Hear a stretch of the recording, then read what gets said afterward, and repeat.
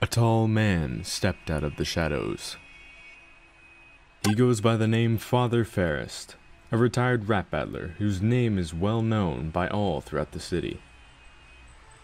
Back in the day, his soulful voice was his claim to fame, but now retired, he lives very well off with his beautiful wife.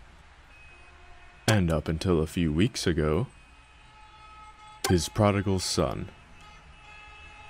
Benjamin! We've been looking all over for you. I see you've been running around with that street rat again.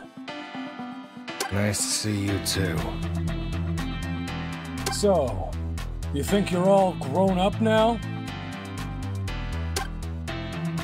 If you're such an adult, then you should have no problem beating me in a rap battle. What?